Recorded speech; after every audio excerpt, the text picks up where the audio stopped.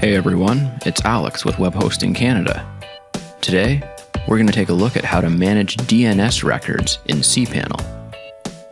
So, managing DNS records is a fairly complex topic, so if you really want to get a good understanding of this, I would invite you to read Web Hosting Canada's article on how to manage DNS records, which is on the blog, and the link to it will be in the description of this YouTube video.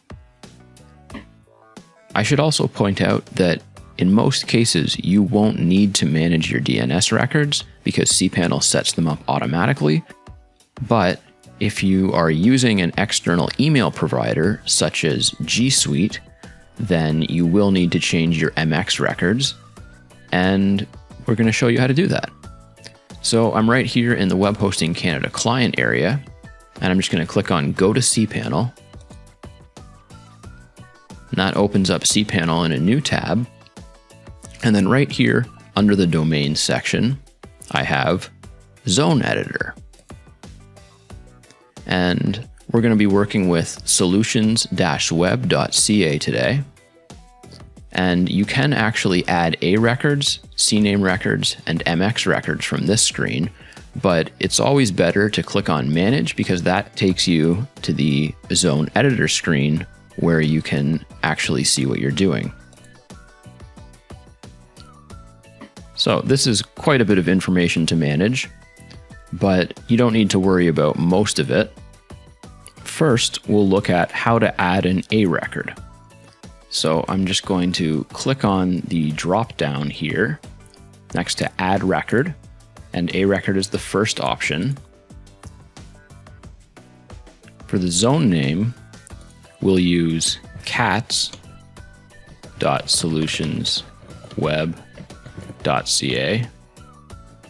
TTL stands for time to live, and that is the amount of time in seconds that the server will hold information in its cache before updating that information. So this is 4 hours, and I'm just going to set it to 600, which is 10 minutes. We want it to be an A record. And for the IP address, I'll just use 123.123.123.123. And I'll click on Add Record. So up here it says Success. You've added the following record. I'm just going to close that. And you can actually filter the type of record that it shows here. So I'm just going to click on A to make this a bit easier. And scroll down, and there is cats.solutions-web.ca.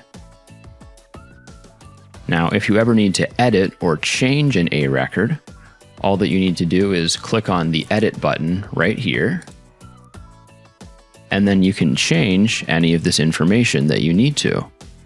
So why don't we just change our subdomain prefix from cats to dogs,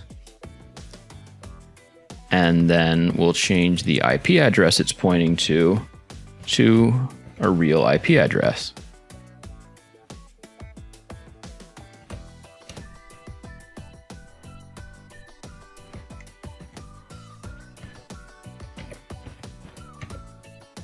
And then we'll click on Save Record. So again, we get the success message up here. Close that. And the record has been changed from cats to dogs, and the IP has also been changed. If you ever need to delete an A record or any kind of DNS record, all you need to do in cPanel is come over here and click on Delete. And it'll ask if you are certain that you want to delete this record, and you click on Continue. And now we get the success message that dogs.solutions-web.ca has been deleted. So I'm going to go back to filtering to all.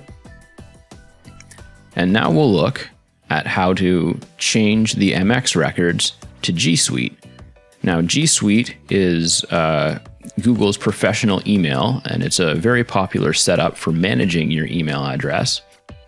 And if you want to have your emails routed directly to your G Suite, which is advisable, then you need to come into the zone editor and change your MX records. So if we filter by MX record, we'll see that there's one MX record, and it's currently pointing to mx.solutions-web.ca.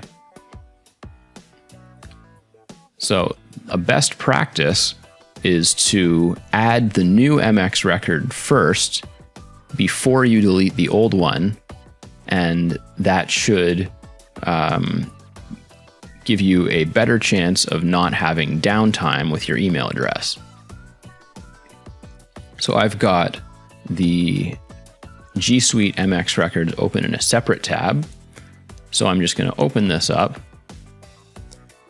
and there's actually 5 different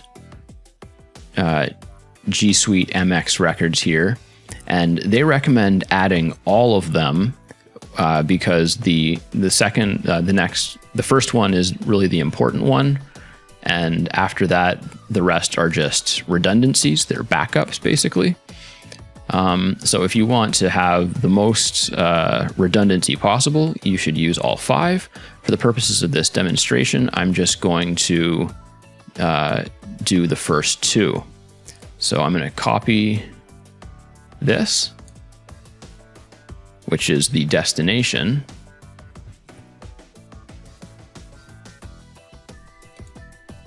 And I'm going to come back to cPanel, click on Add Record, go to MX Record. The name we can leave as is. TTL is locked in, so we'll leave that as it is. Type we want to leave as MX. And then for the priority under record, the lower the priority number, the more priority it's given. So this is set to 0, and that will work with Google's setup because it has requested that we set the first one to a priority of 1. So I'll put in a 1 here. I'll paste in the destination name here, and I'll click on Add Record. And then I just need to repeat that process with the next one. And if you wanted to do all 5 of these, then you would repeat the process with all 5. So once again, add a record, add MX record. We can leave all this as it is. This one is 5. This is the destination, and add record. So now if I was actually changing to Google's MX records, at this point I would delete the original record, and then G Suite's records would take over.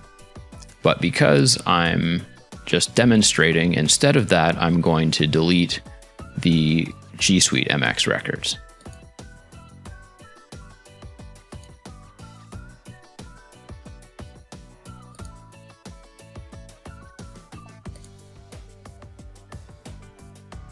All right, so now you know how to add, edit, and delete A records and MX records using the zone editor in cPanel. If you have any questions about this, feel free to leave us a comment. We're always happy to help you out.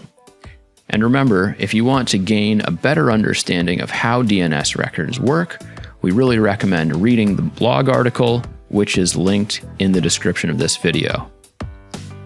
Thanks for watching. We'll be back soon with more great content for you.